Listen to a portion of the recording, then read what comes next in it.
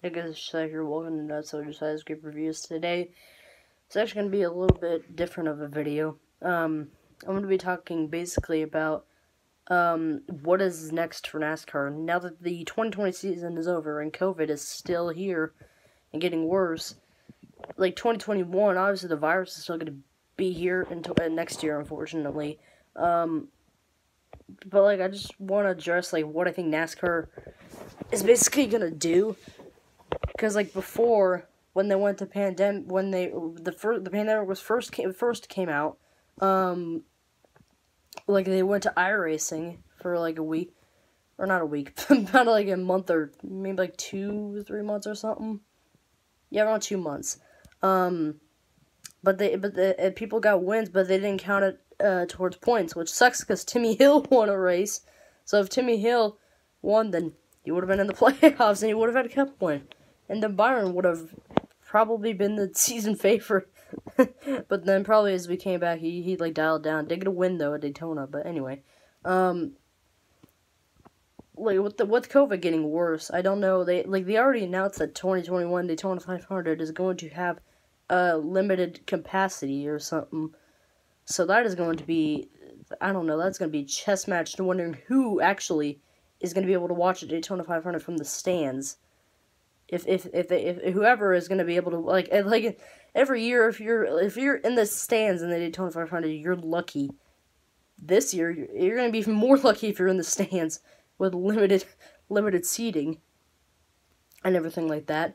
But like NASCAR, like as a like, I mean, what NASCAR will do next? That's such a like a difficult question because we don't know. We don't know what's going to happen next for NASCAR. Now that the season is over, like, they can take a break. They can plan stuff out for 2021. Like, I don't know what's going to happen. Like, they also announced that A.J. Allmendinger will be going full-time for Colleague Racing in 2021. That'd be interesting to see. And also, they announced that Brett Moffitt will run in the Truck Series for points, which makes zero sense considering why they announced he's running full-time in the Xfinity Series in 02 in 2021. I don't know, because there's some tracks like Knoxville, which they go to in the Truck Series. They're not going there in the Xfinity Series. They're still doing. Are they doing Eldora? I think they didn't announce that they were doing Eldora next year, or was it this year? I don't know, but either way, if they do go to Eldora, that's not on the Xfinity Series schedule. Yeah, I don't know. And also, they announced he's gonna run the 45. Which used to be ran by Ty Majeski, but then mostly towards the end of the season was ran by Trevor Bayne.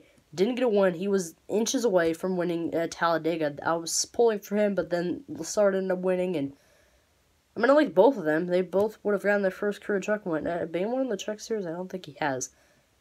So that would have been cool to see Bayne win the Talladega. But unfortunately, that didn't happen. He didn't get a win. But Moffitt in the 45. I mean, I guess that's fair, but considering he is running full-time in the Xfinity Series, but yet again, I don't know why all of a sudden he's running in the Truck Series also for points. Like, I don't know. That just doesn't make any sense at all. But, yeah, anyway, back to NASCAR's 2021 plans. What my prediction is that, like, I don't think they're going to go back to Pro Invitational or anything, but I think they are going to, like, do like they did last year, where they had, like, limited seating. I think they did limited seating as well. Mask required, obviously. I'm pretty sure that's probably what they're going to do. I think they did temperature checks at some races, but not in all the races. Because I know Eric Eastep went to the All-Star race, and there was no temperature checking. Probably going to be mandated to wash your hands and ties and all that. Clear bags like they did. It's probably going to be pretty much the exact same thing as we saw this year. But I just don't know if they're going to go back to Pro Invitational. Because remember, if the one that they did that and then they came back, they had like 3 races a week or something. Within a week, it was crazy. Because they keep having races like the same track on like a Wednesday. And then it was like random draw or something. They did announce also that practice and qualifying, well, not practice, I think it's just, or is it just practice or qualifying? I don't know, or maybe it's both. I don't know. We're gonna have a few tracks this year, and then the other tracks are gonna be random draw. I don't think I announced that in the last episode, but yeah, like I don't is what Nascar do next. I don't have a true answer because I'm like running out. I'm thinking of things to talk about, like trying to figure out an answer, but there's just like none. I don't have any. I don't know. That prediction was probably the best I got. For you, but yeah, I honestly don't know what else to talk about. I think that's all the news that came out. They announced Rick Rare was gonna have a new sponsor. That's nothing new.